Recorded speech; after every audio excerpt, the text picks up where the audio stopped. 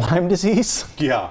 It's so incredibly rare, but maybe not as rare as people thought. We do these stories too. So what was your experience like? I didn't know what was going on with me whatsoever. I had a fever when I left here. I felt very cold last Wednesday night after doing the 11. I felt normal other than that, and the fever just persisted and got worse than it felt like for Thursday, Friday, and Saturday. You know, they tell you wait 3 days. You know, usually a fever will break. So we went to the doctor Sunday and found out. In the ER? Yeah, and thankfully I also started getting the rash too, which was great. So that's how we were able to figure it out. But yeah, they did tell me that it is becoming more of a common thing now in Central Ohio. Well, let's get into this a little bit because this was news to me for sure.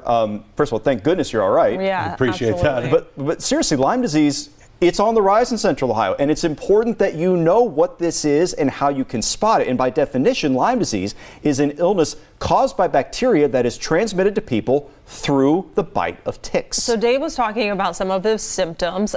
Red rash, you've had that. Fever, obviously. Headache, body and joint aches. You were telling me about your joint aches earlier today. And swollen lymph nodes. So NBC4 spoke with a doctor at Ohio Health about what is causing this rise in cases.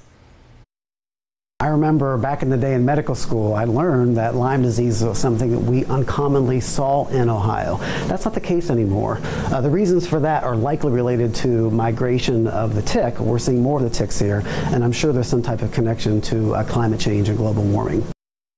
Wow. Yeah, so we have a full story on the warning signs of Lyme disease, how to treat it too, on NBC4i.com, and we've decided to ban Dave from nature. Just more bug spray. Like okay. I'll tell you, you never want this. We're going to put you in a plastic bubble, dude. I might need it. You're too important. Yeah. Okay? Thanks. No more risks. And we just love you so much. I appreciate it, guys. We're glad to have you back. Thank you so much. Now go sit down and rest yourself. All right, go rest. All right, bye. We'll see you later. Still to come.